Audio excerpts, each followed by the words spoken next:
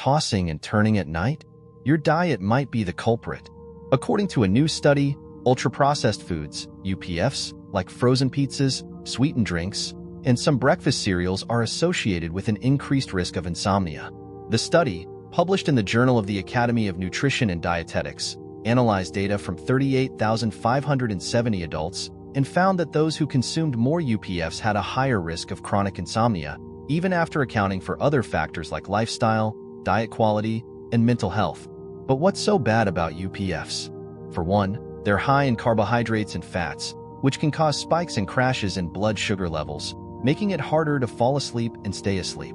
Additionally, UPFs often contain additives and artificial ingredients that can disrupt the gut microbiome and lead to inflammation, which has been linked to sleep disturbances. While the study doesn't prove a cause and effect relationship, it does suggest that reducing UPFs in your diet could help improve sleep quality. So, if you're struggling to catch some Z's, consider swapping out those frozen pizzas and sweetened drinks for whole, unprocessed foods like fruits, vegetables, and lean proteins. And who knows, you might just wake up feeling more refreshed and ready to take on the day.